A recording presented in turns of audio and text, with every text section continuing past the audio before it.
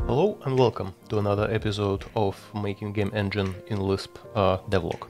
So today is week 9 of 2024 and what I've been doing this week. So not much really, I was mostly working on the tutorials. So there's the first part of this tutorial I've done a while ago, and I was actually working on improving that in terms of macOS support. So I've added all of the changes from the template I've done previously, like for the template of my Common Lisp game. So I've ported those changes to this tutorial, and now it works under macOS. So you can actually run, here's my emulator with macOS, so you can open that, and that actually starts. And yes, of course, I would want to open that. I've just press the button. So yeah, that works. As you can see, I mean, it gives you like 13 FPS because the virtual machine, but it still works. Everything is fine. So yeah, that's that. So the changes for that are in the repository of this tutorial, so you can have it there. As always, all the links are below this video in description. So yeah, that's that. And then I started working on the second part of that. So I think second part would be about some kind of dungeon crawler.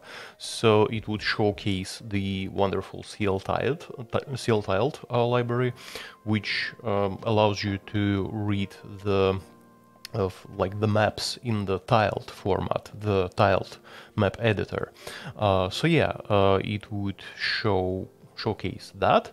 And also, what would that be? And also, I think it would showcase the GUI library, the CL Liballegro Nuclear library of mine.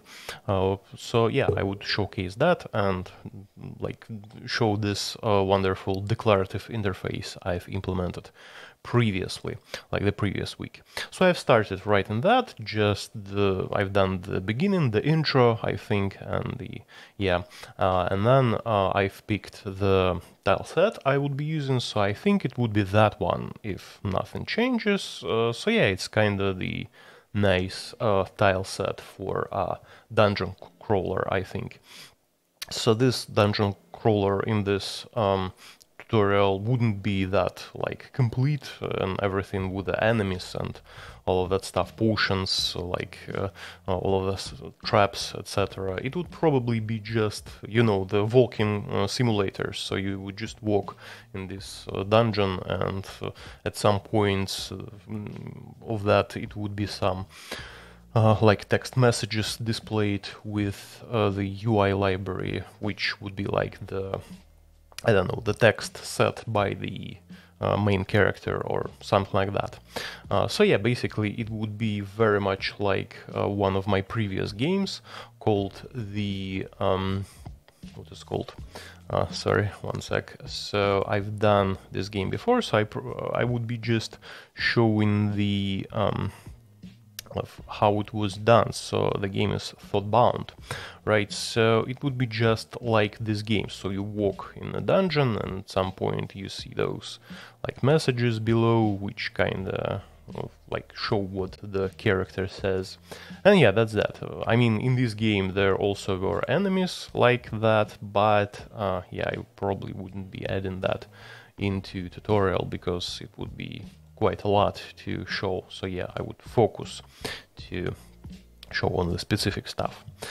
So yeah, that's that. I would leave all the links down below in the video description.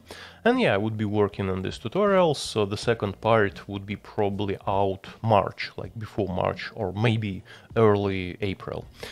So yeah, that's that. That's all from me for today. Thank you very much for watching.